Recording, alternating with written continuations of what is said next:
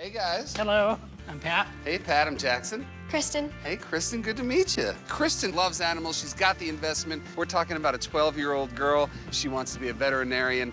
This is the kind of girl we need more of in this world, and I want to go that extra mile to help her out. Tell me what's going on, guys.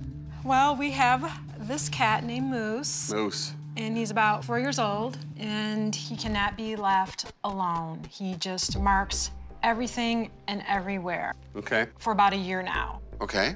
And so we put him in the bathroom because we can't let him roam around the house or else he starts marking. Oh. When Lori told me that Moose basically lives in the bathroom, I gotta say, I was pretty surprised. Instead of letting that energy out in a creative way, you're putting him in a small enough space that he's gonna blow. You're guaranteeing it. And he is neutered, yeah? Correct. What else? Is there other behaviors that I have to know about? I've been attacked. Oh, let me see that. When did that happen? Today. Ow! That is nasty. Yeah. Lori has scratch marks on her hands. And they're not little scratch marks either. They're really bad-looking scars. And that alone has me on edge. We've kind of had it. Okay. are ready to give him the boot. And Really? Like now? Months ago, I was done. Months ago, Yeah, you were done. And the thing that really concerns me is he's been very, very aggressive towards Kristen. He's scratched her up pretty good. One of the instances was I have a lizard up in my room. And so Moose will get on top of the cage and stare down at the lizard. So I would take Moose down. I would say no. And then he kind of hissed at me and he stuck his claws like right here. And like I literally had to take his claws off my face, throw him down onto the bed and run out of the room and shut the door.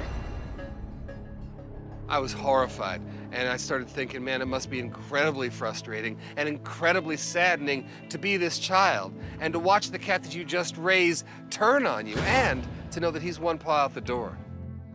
when it comes down to her safety, he cannot be in her room. Did that change the way you felt about him? It did make me a little fearful. Why are you still fighting with your dad about keeping him here?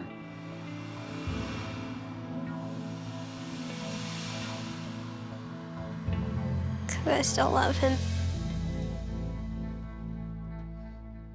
Now you're gonna make me cry. Okay. Do you feel anything coming off him that worries you at all? He seems calm. Yeah, he does. And I know from your show when they blink like that, it means they're kind of Yes. calm. One high five. Nice, very nice. One of the things I really love about Kristen being sort of the aspiring veterinarian is her powers of interpretation are as good as her powers of observation, and that's something I'll be able to work with. The other thing I want to talk to you about is the lizard. Yeah. When cats are looking at their prey, when they're focused on hunting that way, they go through this switch where they're just hunters. That's all they are. So in that moment that he was looking at the lizard, you pick him up. And not only do you pick him up, you hold him in the air. You say, no. And at that moment, he's not thinking. It wasn't like, I don't like you. No. He was a hunter, not your pet. Yeah. Do you see it Because he yet? wanted it, because it's his instinct to look at it. She got it. You could see it in her eyes. She lit up in that moment because she understood. Now I've got a partner to work with, and I'm going to be using Kristen's know-how and her smarts to solve this case. Hey, guys. Hey. So let me tell you some of the homework. Okay, Kristen, knowing that you want to be a vet, I got you a little vet kit. And more important than just being a vet kit, this is a detective kit. Because really what I'm asking you to do is be the main detective in the house. And every place that he marks, please put a Post-it, and you're gonna have to walk around and find out every last bit of information that we can get, because I don't feel like I've got remotely what I need, okay? I've always wanted to be a veterinarian.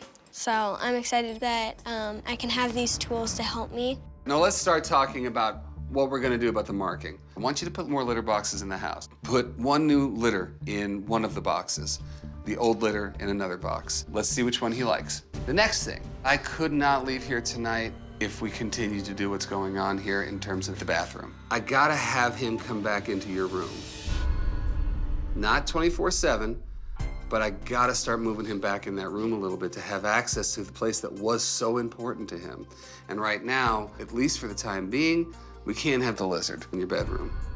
If we know that there's something that sets him off, why have it in there, okay? And that keeps him from going off. Once we have him going up into her room more and owning that room again, we've reestablished the relationship, then we say no more to that bathroom, let him out, and actually be a member of the family again. I'm here for my final visit with Pat and Lori and Kristen and their cat Moose. Now, the last time I was here, the aggression had gone way down, but the marking was still a big problem. So I stepped up their homework, and if they stuck to it, I think Moose will be much better. I'm just hoping I'm walking into nothing but good news. Hey, Guy, how you doing? Hey, Pat. Come on in. How you doing, man? Very good. So, guys, good to see you guys. Good to see you. Where's Kristen? She's at school. She'll be home soon. Good. So, talk to me about it.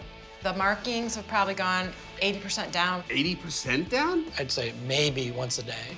Oh, man. Big difference. Guys, that's amazing. Big difference. He's using the litter box. That is so cool. Basically, where there used to be 40 incidences of pee per day, there was maybe 1. That's pretty amazing. Moose has got free reign of the house. He is not in the bathroom anymore. Wow. Wow, are you kidding me? When I first met this cat, he was one of the worst spraying cases I'd ever seen. And now, they're beginning to trust him the more he walks around. And the more they trust him, the more he trusts his environment. And that's key. And up in Kristen's room, there's no violence. They just hang around like pals the way we would want it to be.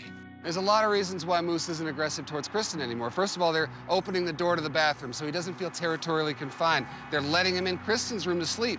And third, I taught Kristen about when not to approach Moose when he's feeling all activated by the lizard. All those things combined are a big reason why Moose isn't attacking.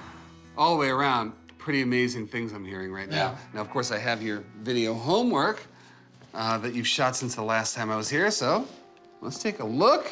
On Pat and Lori's video homework, I got to see, finally, Pat fixing the weather stripping in the garage. Remember, the last time I was here, they had a cat coming into their garage, and that was causing Moose to backslide and continue spraying all over the house.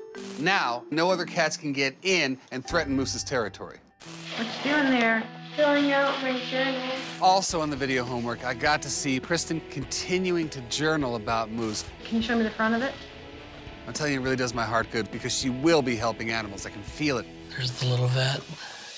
Also on the video homework, I got to see Moose being led around on his leash, spraying his perimeter. See his tail like went up. And there we go. There we go. And now he's peeing in an appropriate place, outside. Wow. The video homework I saw today was fantastic. I mean, really great news in there, but it was time to get up, walk around, take a look at all the environmental adjustments they had made since the last time I had been here.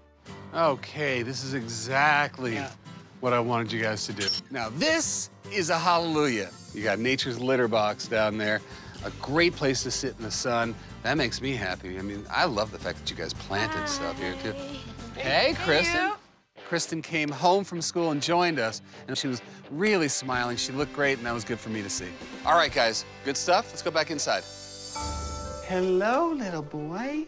Now, this whole family is telling me that Moose is a different cat since the last time I was here, that his confidence is way up, and of course, I gotta see that for myself. He looks great. I would imagine you gotta feel good for him. Yeah, 'cause he's happy. So, has this whole experience with him given you insight that you might not have had before? Yeah, it challenges my brain more on what he does and why he does it. I'm happy if you're happy. Yeah, I am. I am happy. I'm really happy because Moose is a lot calmer and friendlier, and it's good to know that I'm not gonna have my face attacked or all of my stuff peed on.